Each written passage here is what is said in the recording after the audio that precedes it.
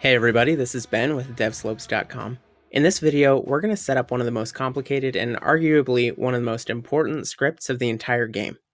We're going to do the groundwork for our Override Orb Script. This script is going to be the one that handles this ball that you see here, the orb that we created in the last video. It's going to handle dragging this around, throwing it, colliding, and all of those important actions, and there's actually a lot to it. So I hope you're ready. We're going to take it nice and slow to make sure that you understand every part of it and try to minimize the risk of getting lost along the way.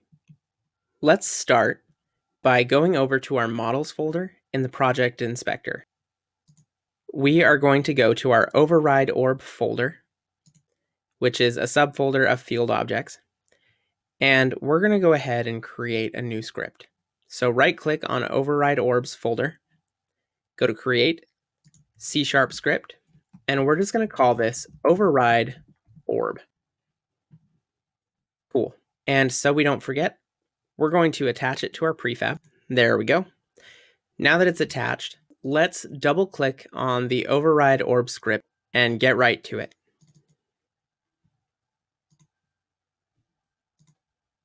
We're going to have a lot of variables through this script, so we'll do those first. Let's add a serialized field, and that's going to be private float throw speed, and we're going to set that to a default of 30.0f. Let's add not a selection base.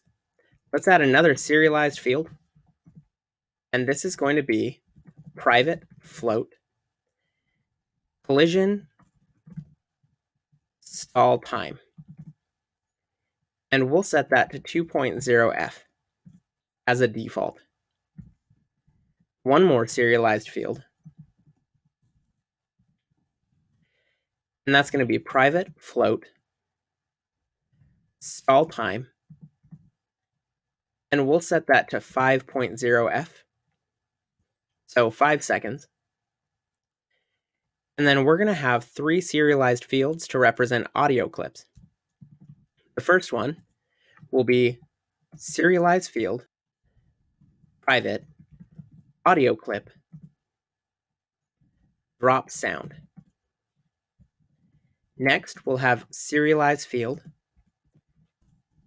private, audio clip, success sound, and then serialized field, private, audio clip, throw sound. So that's all for our serialized fields. But we need a few more private variables. But before we make those, let's just kind of review so that we don't get lost here. The throw speed is going to be the speed at which the ball travels. Collision stall time represents the time before we automatically destroy the orb after it collides with something, whether that's the ground or a droid or a building in our map or anything else. Basically, if it bounces off something, we're going to destroy it after whatever time is set here. Stall time is going to be how long we want it to survive if it doesn't collide with anything. So, say for example, we throw the ball and we throw it way over the top of the buildings and our droid, and it falls off the edge and never lands. Well, we don't want it just falling forever, so we need to destroy it at some point. That's what that time's for. And the drop sound, success sound, and throw sound are just going to be sound effects that we use to help enhance our gameplay and provide a better overall user experience. Next, let's create private float last X, and that's going to track the last X position of where the user's input was at. Then we've got private float last Y, which is going to track the exact same thing.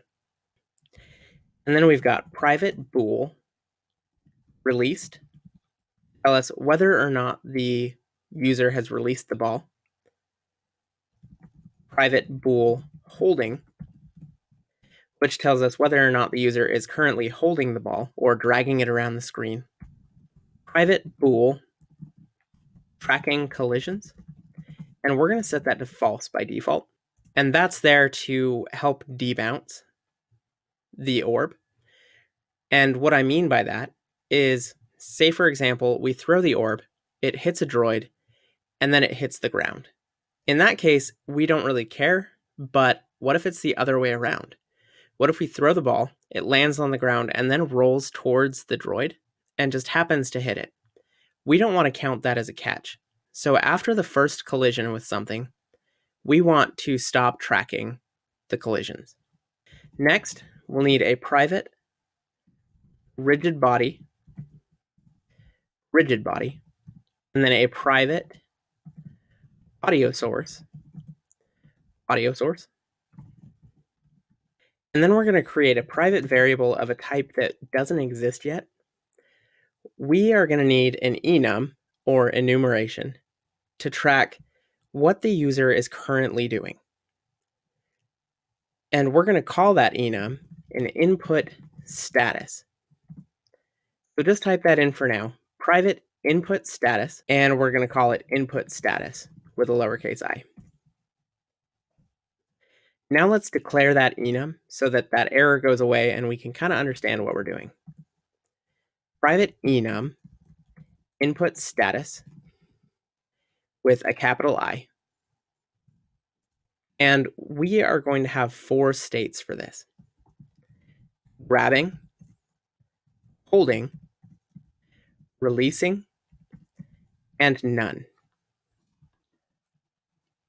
What this does for us is it lets us know whether the user is currently grabbing the object. So if it's an input down or a mouse down, holding it, so if they're dragging it around the screen, or if they're in the action of releasing it. So they've removed their input, whether it's their mouse or their finger, and they are trying to throw the ball. Or none, if the user is not interacting with it in any way. For example, when it first loads before the user touches the orb.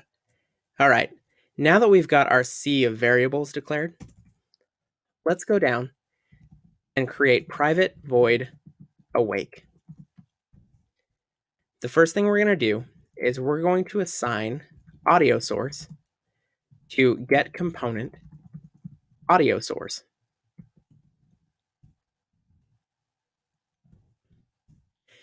And then we're going to assign rigid body to get component of type rigid body, lowercase b.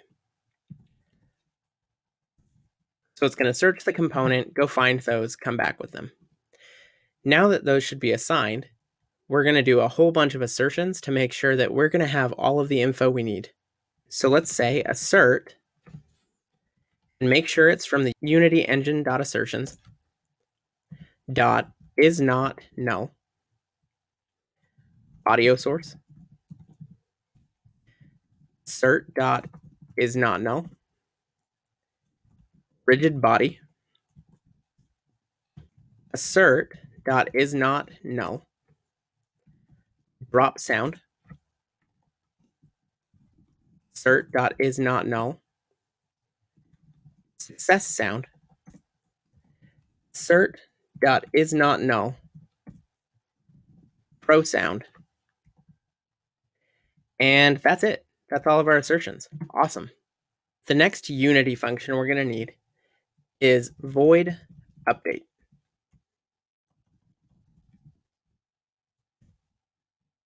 Right there. So private void update.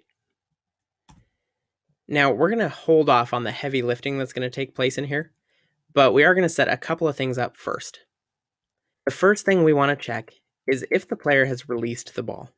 Because if they do, then there's nothing else that we're going to do with it. We don't want to be able to catch the ball mid-air.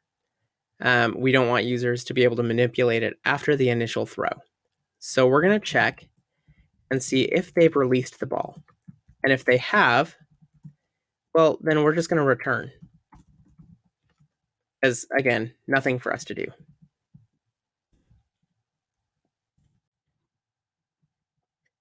And then we're going to put a placeholder here.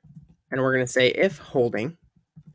So if the player is currently holding the ball, then we're going to want to track their input. and we'll come back to this. We're just going to stub out the basic idea of what we want to do here. In a way, we're just doing pseudocode, which is just listing out the steps that need to take place without actually putting them into place just yet. So after we've checked if they've released the ball and if they're holding it, we're going to want to update their input status. We want to see what the user is currently doing. And then, based on their input status, we're going to react to that status. Setting that up is easy enough. So let's just go ahead and stub out these functions right now. For the reaction, we're going to say switch, and based on the current input status, we are going to have one of 4 cases. So in the case where the user is currently grabbing it, we're going to call a function to handle the grab. In the case of input status .holding, we're going to have another function. So let's just put a break in there for now. And then case input status dot releasing, we're going to have another function to handle that. And then we've just got the case where it's input status dot none. And we'll just want to return at that point. And if it's a default, then we'll just return there as well. Cool. So let's put in some comments to hold this place and say function grab underneath the case input status.grabbing, function hold in the case of the user holding the orb. Under input status.releasing case, let's put release.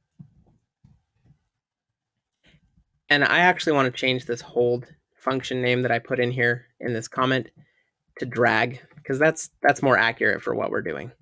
And then we're not doing anything for the none status or default. So let's take out this comment saying react to that status. Now here, for the update input status, we're going to want to call a function here. So let's change this to a function name. Update input status, but we're still going to have it commented out. So the basic flow for update is we check if the orb's been released, and then we check if they're currently holding the orb. And if they're holding the orb, we want to track their input. So we'll say follow input. And then we want to update their input status to see what the user is currently doing. And then we'll react to that status. Now that we understand that flow, let's go ahead and take these out of comments. And we're going to see a bunch of red because we don't have these functions yet. So we're going to take care of this red by stubbing out the functions that we need. We're not going to fill them up with content just yet, but we are going to make sure that they exist. We'll start by making private void update input status. And there are no parameters, so it's empty parentheses. And then we're going to make a function called private void follow input.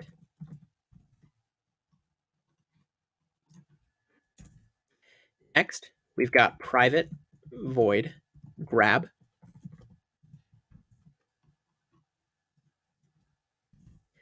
And then another function called private void drag.